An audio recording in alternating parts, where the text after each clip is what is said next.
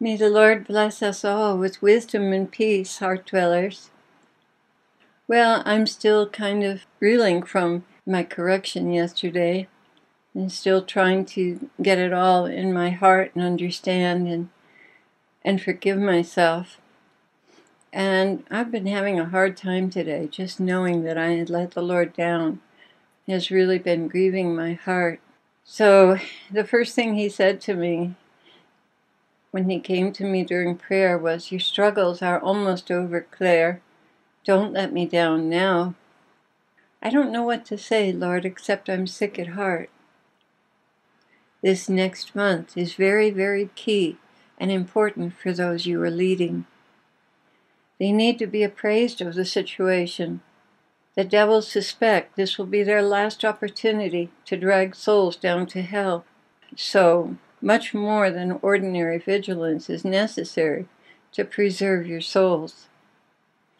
They're going to come after you from all directions. Temptations you never even thought you were vulnerable to. My advice to you all is to lay low, low, low, lower than ever before in your lives. Don't have any proud flags flying they can attach themselves to, and they'll go right by you. They're looking to stir up pride in your hearts, any way they can do it. Refuse to buy into that. Simply dodge the bullets. Your vigilance will save your soul and perhaps even those around you. When the devils target you, they also target those around you. They rejoice when they can use you to bring others down as well. Don't allow yourselves to be drawn off into vain reasonings, empty arguments, critical spirits. Oh, they have set landmines before you, my people. Your only hope is to lay low in humility, confessing my blood for protection, and refusing, and I do mean flat out refusing, to be engaged in useless arguments that will cause your soul to fall into unrest and confusion. Little do they know or expect that I will strengthen you in humility, your greatest protection. As you remain vigilant and obedient, they will have no place to manifest. This is a critical time for all of you.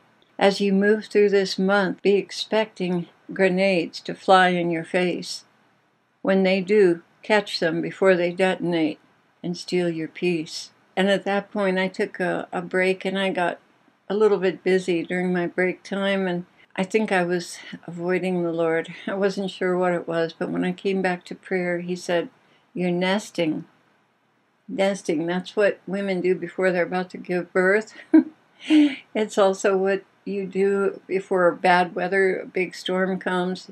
It's just kind of nesting and making yourself feel secure. So the Lord began, "You're nesting. Please be at peace. You are aware of what's going on. That's enough. To focus on yourself would not do anyone any good.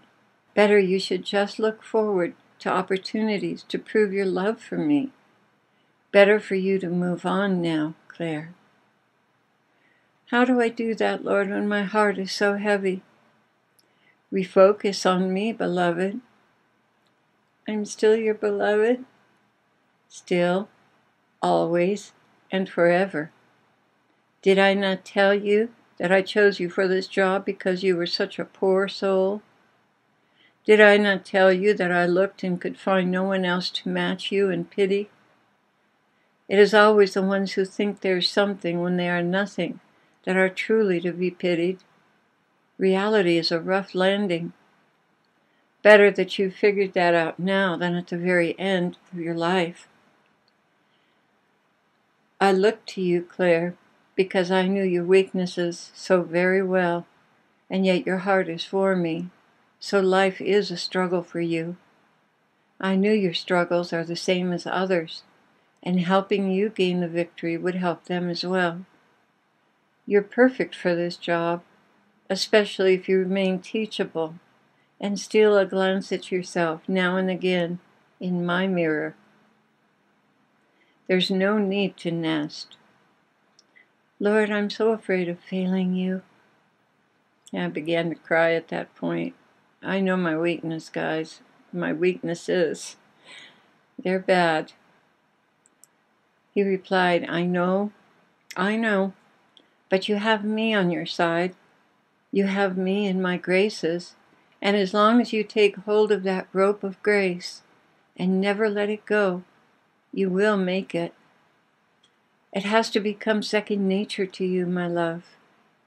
Every day you are presented with opportunities to go with grace or go with the flesh. Little things mean a lot to me. Your love for me is the cornerstone. All the things you give up for me, and especially charity, are the building blocks. You are given opportunities almost every moment of your life. The more frequently you choose me, the stronger you will get. It's just that simple. The blocks of granite are my grace, self-denial, charity, humility. The blocks of adobe are your flesh, your desires, appetites, preferences, things that ultimately mean nothing and do not hold up under pressure. Building with those causes massive instability. Always choose the granite, my love. It will stand in eternity. The others will crumble back into the earth from which they were formed. Go now, my love, knowing you are forgiven and restored. Cleave to me and show me how much you care.